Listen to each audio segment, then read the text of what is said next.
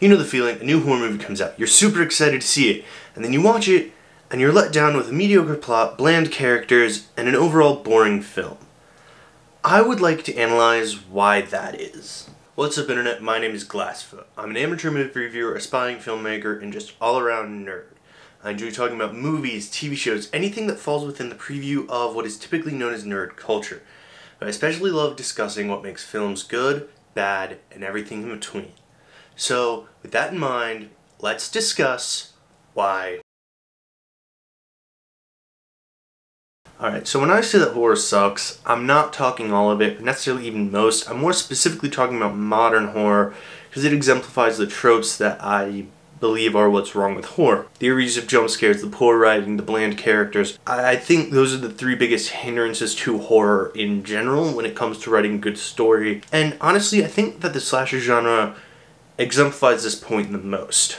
Because with most of those, they're action films with horror elements. You have the unkillable murder machine that is the villain, who you know is going to be defeated by the final person that's surviving in the end. The Friday the 13th movies, for example. From 2 onward, they focus on Jason, the undead, unkillable murder machine that he is, who we know is going to be defeated every time. And they just kind of get dumber and dumber because you lose your ideas of what situations to put these characters in. Jason X, the one where he's in space, I think that one is, that's probably the dumbest of all of them.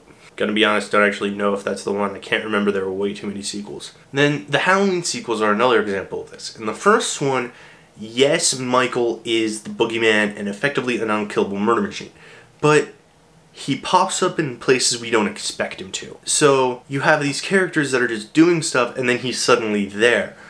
Which, yes, you could qualify as a jump scare, but it's almost always in wide shots. He's never really thrown at the screen to show anything. And because he kind of just shows up, that builds tension. Where's he gonna be? Who's he gonna die next? And all that kind of thing. What I think builds overall a better story and better narrative because you don't know where they can go. Back to the first Friday the 13th movie, just as a quick example. The first one does a similar thing where, spoiler, the mother's the killer.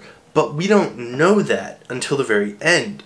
All we know is someone's killing the other counselors, and it leads it to be very hard for the characters to trust the other characters in this situation, so it makes it overall harder for them to get out of it. That tension between who's the killer helps to amplify the tension that everyone's feeling within the scene, and it does a better job of making me scared for what's going to happen to these characters. Both of the franchises that I mentioned, Friday specifically, fall into this trap of the first one was great, so the sequels are going to make money no matter what, and we just get murder machines. And it's honestly boring. When there are murder machines, you have to rely on the jump scares, which just throws things at camera and doesn't actually make you feel any fear.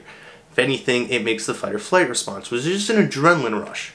So, they're not as entertaining because I know it's going to happen to all the characters, and they're just not nearly as fun. Another problem that horror movies have is the poor storytelling. They don't seem, because of the whole jump scare thing that I mentioned a few minutes ago, they don't rely on good characters and storytelling to move the narrative. They rely on throwing things at the screen. So the narrative suffers overall. Truth or Dare is a prime example of this. The essence of story is that a group of teenagers on spring break go to an abandoned monastery where a spirit tricks them into playing Truth or Dare. While playing Truth or Dare, if they choose Dare, they have to do the dare, or they will die. No questions asked. That's one of the dumbest plots I've ever seen. It also has an awful conclusion, with the main character recording a video and sending it out to the world daring everyone to play, which forces all of them to play so she never has to play again. That's not winning, that's just throwing the problem aside. That isn't a good conclusion to any movie, let alone a horror type film. What? I now hate the main character because she did something that screws over everyone else. I don't understand why they thought that was a good idea for the plot. It wasn't. You can tell I really didn't like that movie. Like, at all. And the final reason that I think that a lot of horror movies suffer and aren't as good is the bland characters. I don't care about them. If you make a character interesting, I will want to follow them. I will care what happens to them, and I will care if they survive or go through the film. But when the characters are one-dimensional and I don't have any reason to care about their well-being or their safety, I have no reason to watch them. I have no reason to care if they survive or not. So, I don't. I find that an overall problem. In any movie, I want to have an interesting character that I follow. With the horror especially, you want someone that's going to keep your attention throughout the runtime so you don't get bored and turn the movie off. But when the characters are all bland and they're all one-dimensional, there's nothing to keep me invested in watching the film, so I typically end up turning the movie off or going to watch something else that I find more interesting. Now, like I said earlier, not all horror films are bad, and there are some good ones that are coming out now. Get Out and Halloween 2018 are two prime examples of this. They are really, really good at building the tension of what's happening to the characters and what they're going through overall throughout the film, and not actually revealing what will happen till the end.